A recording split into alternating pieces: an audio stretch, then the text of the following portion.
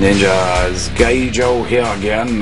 What's going on? We have another review, not Beast Hunters, but Transformers Prime Thundertron. Voyager class, of course, because he's obviously a lot bigger. Let's start with the weapon. Probably one of the better ones. It's hard to activate without him holding on to it, but it basically turns into a sword, which is pretty sweet. And otherwise it's a claw with a giant sword coming out of it. So it's, you know, it's gimmicky, obviously. And here is Thundertron. Now, he doesn't really have too much articulation at all, except for like the feet and back of the legs, but that's it. No mouth articulation or anything like that. Little flappy jobbies articulate a little bit, but that's about it. Tail kind of moves, and that's about it. Now, I'm going to say right now that I enjoy this mold. It's actually pretty cool, but I think, I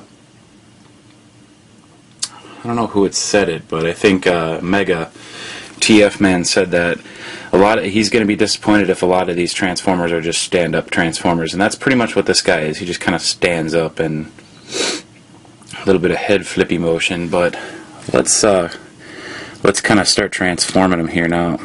He's got a very interesting way to go about this, because he's got these paw things that come out and such, so we'll start transforming him. And he's got a lot of ratchets. They're like tight ratchets, but they're there. So we're going to do that. Get the other side over like that. I think that'll go down like so. Or no, wait.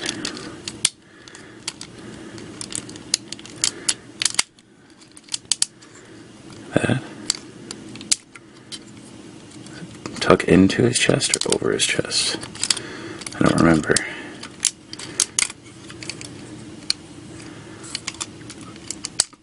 Oop, his head popped off.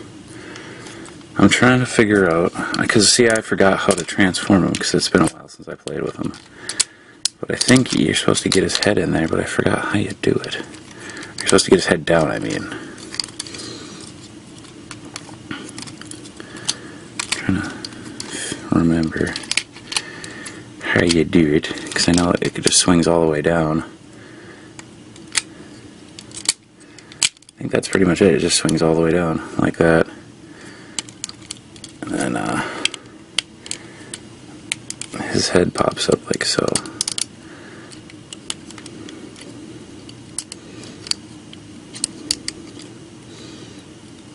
And then I think you move these things down. Yep, okay, I'm getting it. Move these things down, these things spread out. His head will fashion on there. Try to get it on there.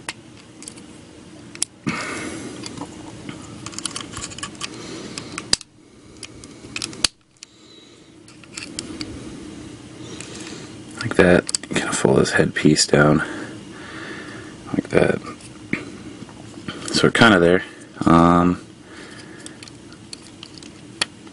Actually, I think, yeah, okay, that's supposed to go like this.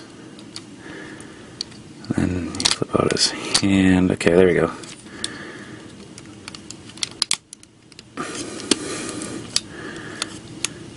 Flip out his hand. Sorry if I'm not saying anything.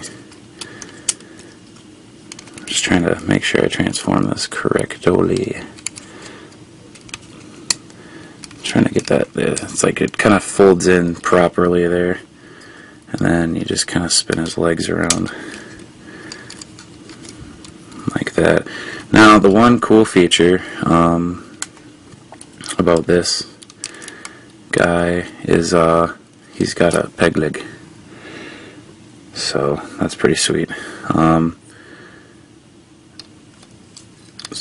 Shove that back in his foot.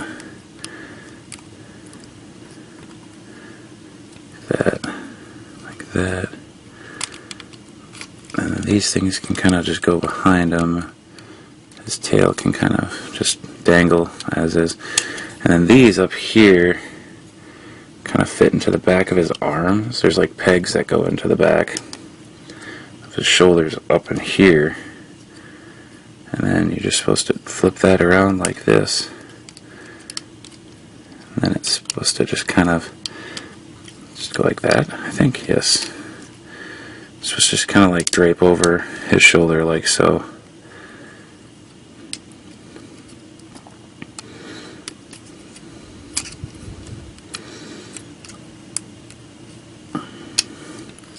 So it's supposed to be kind of like that.